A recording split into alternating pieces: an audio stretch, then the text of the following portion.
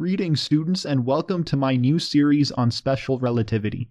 In this video I'm going to introduce special relativity and then I'm going to talk about the relativity of simultaneity. And there's no better way to introduce special relativity than to talk about the two postulates on which it's based. The first postulate of special relativity states that the laws of physics are the same in all inertial reference frames. By the way, an inertial reference frame is a reference frame that's moving at a constant velocity.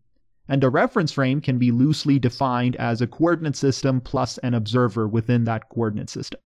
So to explain this first postulate, suppose there was an observer A standing stationary on the ground.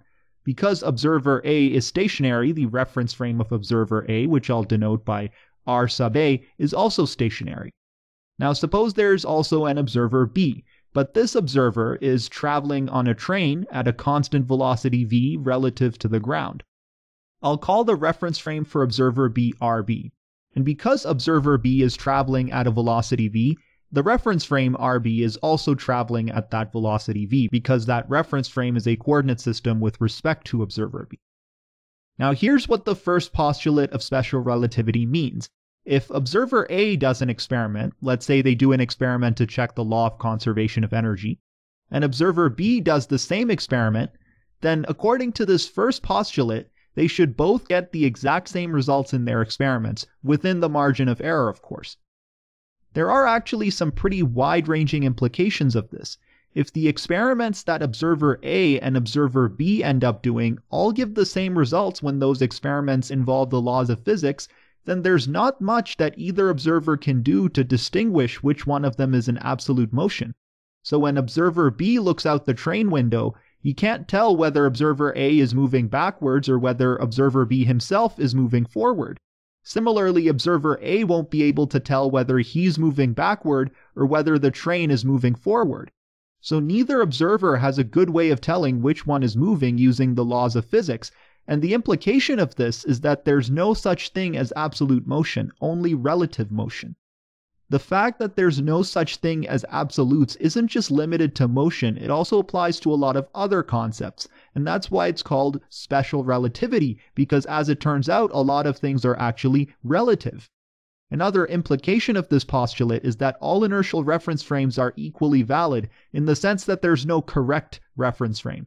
If an observer in one inertial reference frame performs a measurement of an object and an observer in another inertial reference frame gets a different result for the same measurement, then assuming that their measurement techniques are correct, neither observer is more correct than the other. Both observers are equally valid in their measurements. And this might confuse you. You might say, oh, an observer in an inertial reference frame who measures something can't get a different measurement for that same object compared to a different observer in a different inertial reference frame. But actually, in special relativity, I'm going to show you some examples where the same object can be measured differently by different observers in different inertial reference frames. But that's later on in the series. The second postulate of special relativity says that the speed of light in vacuum, which is denoted by c, which is 299,792,458 meters per second, this speed is constant in all inertial reference frames. Let's explain this with another thought experiment involving two observers. Suppose observer A is once again on the ground and is stationary relative to the ground. Meanwhile, observer B is traveling inside a car moving at a velocity v towards observer A, and that car is also shining its headlight. The first question is, what does observer B measure as the speed of light coming from the car's headlight? Well, observer B is traveling at a constant velocity of v, so he's in his own inertial reference frame that I'll call RB. Therefore, according to postulate 2, the light from the headlight is moving at a speed of light in a vacuum, denoted by c, relative to observer B. This also makes sense from a Newtonian Mechanics perspective. If I'm observer C and I'm moving in a car at velocity v1, and I throw a ball in front of me and I impart a velocity v2 to that ball relative to the car, then obviously when I measure the velocity of the ball in my reference frame, I'll get v2 as my final answer because that's the speed that I gave the ball. Now in this Newtonian Mechanics scenario, what does observer D measure as the velocity of the ball? Well, it should be easy to see that observer D measures the velocity of the ball as v1 plus v2, This is because the ball already has the momentum of the car, which is going at v1, and in addition to the velocity from that pre-existing momentum, the ball is given an additional velocity of v2. Therefore, to the stationary observer D, the ball appears to emerge at a velocity v1 plus v2.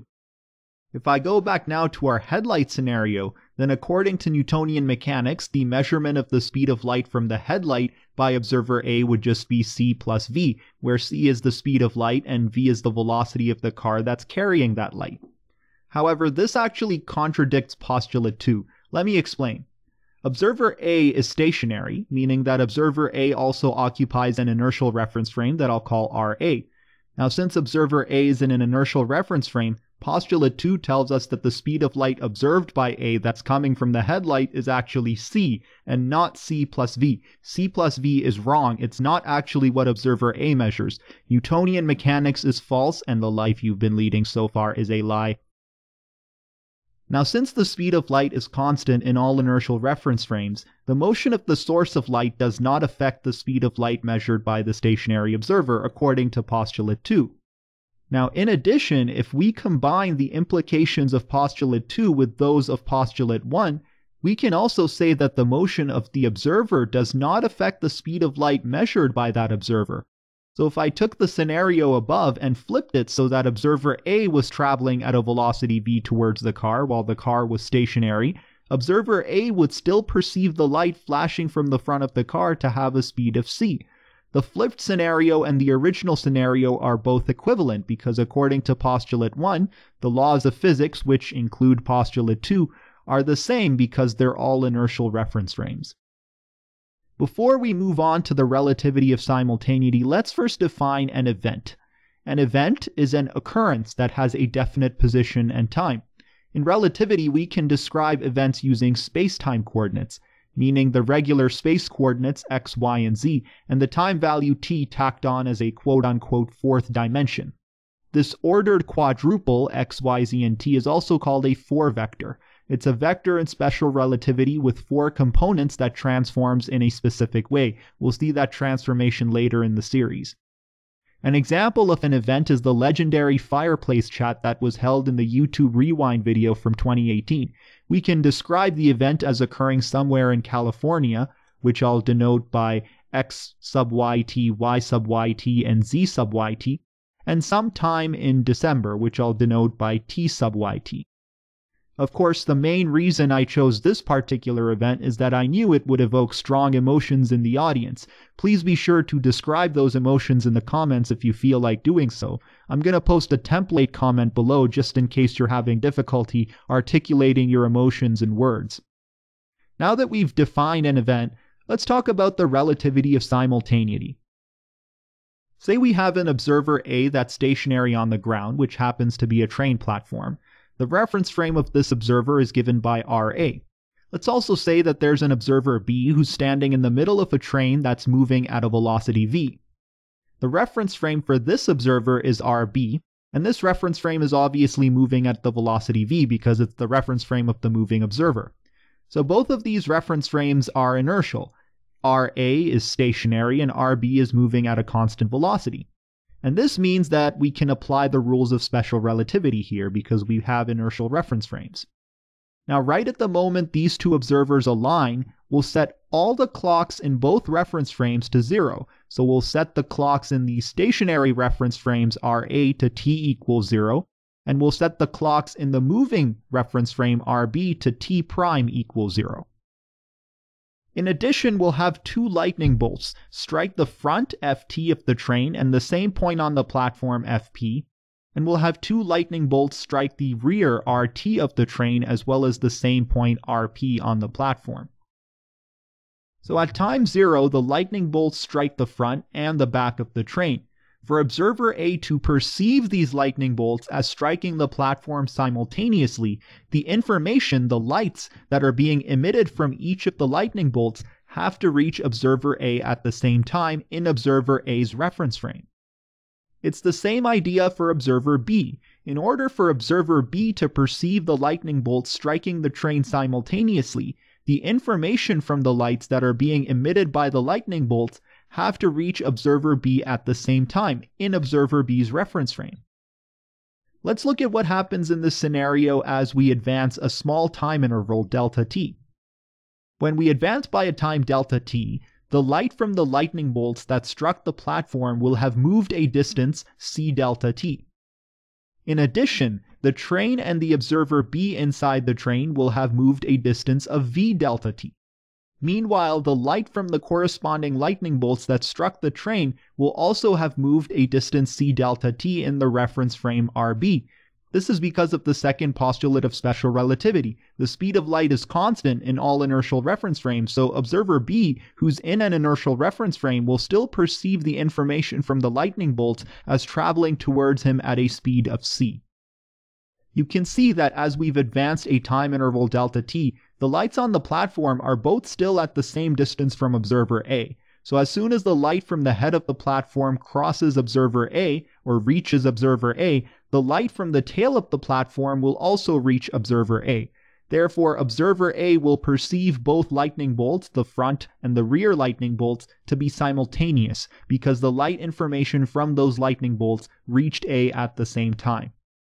However, this isn't the case for observer B. Because observer B is moving forwards, the distance that the light from the head of the train needs to cover to reach B is less than the distance the light from the tail needs to cover.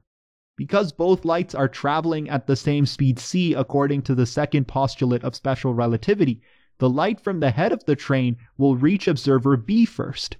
As a result, observer B will actually perceive the lightning bolt from the head of the train to occur before the lightning bolt from the back of the train.